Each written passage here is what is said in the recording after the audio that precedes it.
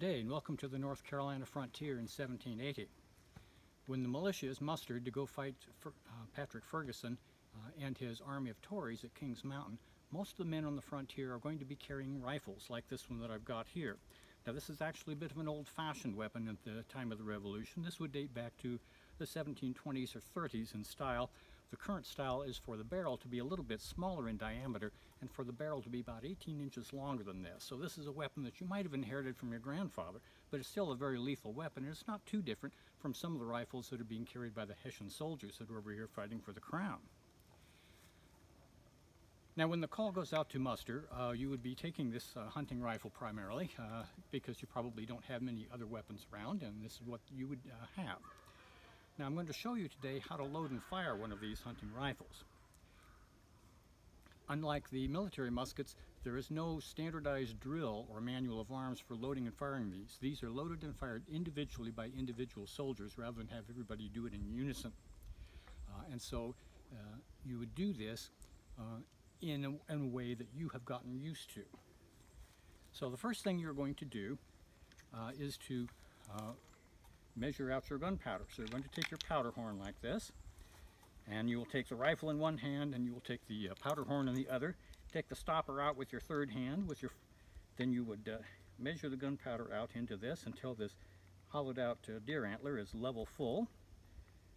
And then with your fourth hand you've got to contrive to stick this back in the stopper so you don't spill the gunpowder out of the powder horn. Now most people, of course, are going to run out of hands. So you can see how awkward this is, and you've got to do this while you're standing up on a battlefield while people are shooting at you. So now that I've got the gunpowder level full in here, I'm going to pour this down the muzzle. And that is step number one. Now the next thing you're going to have to do is to get a musket ball. So you're going to have your musket balls in a leather bag perhaps, but I don't like to have that because you have to untie it, take a musket ball out, tie it back up, put it back in your pouch here. It's very awkward and inconvenient. I prefer to carry the musket balls in a shot pouch like this. So you would take this out and you would pour a couple of these out into the palm of your hand, and then contriving to get the stopper back into this, you are going to put the musket balls in your mouth temporarily, and you will hold them there.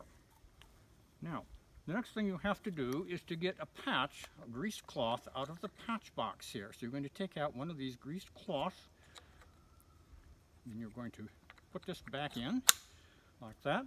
And now you're going to put the cloth over the muzzle.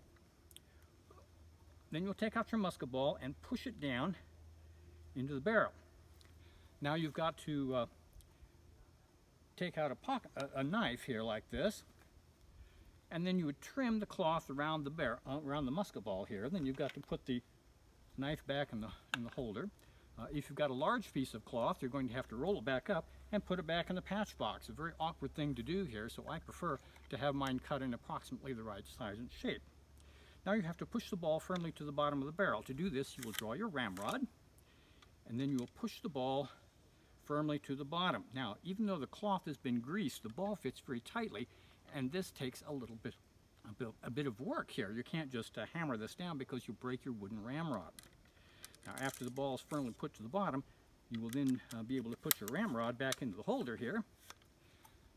And now you've loaded your weapon finally, but it's not ready to fire because you have not yet primed it.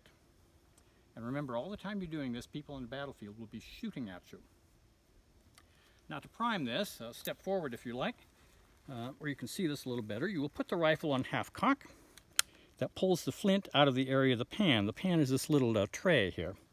Now you're going to have to put some priming powder into that for a rifle, and that's a special fine-grained gunpowder. It's a little different from what you have in your barrels. Now some people carry their powder in a hollowed-out deer antler like this. It doesn't take much, so you don't need a big one, or a small powder horn.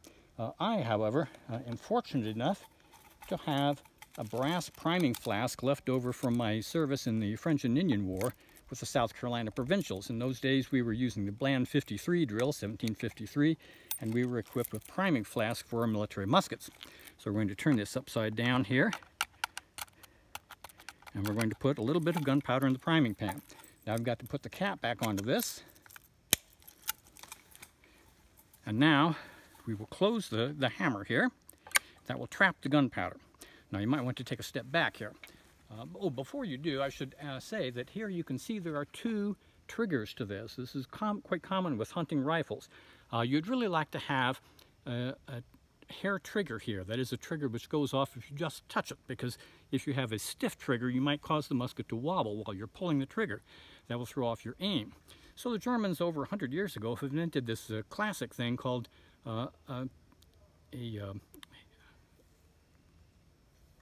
excuse me, the special trigger here. Now, what you will do is if you have an easy shot, you will pull the front trigger and the musket will go off if you're in a hurry, for example. If you are, however, if you are taking a difficult shot, you will pull the rear trigger first. That will cause a little click on the inside. The front trigger is now a hair trigger. The danger with a hair trigger is that it might go off if you don't want it to. So it's dangerous to walk around with a hair trigger. So we're going to pull the musket on full cock, line it up in our sights. Now, because we're on a battlefield, we would just be using the front trigger here. We're not going to worry about taking careful aim at your opponent, and pull the trigger. Now, how fast can we do this? Approximately once every 2 minutes for some people.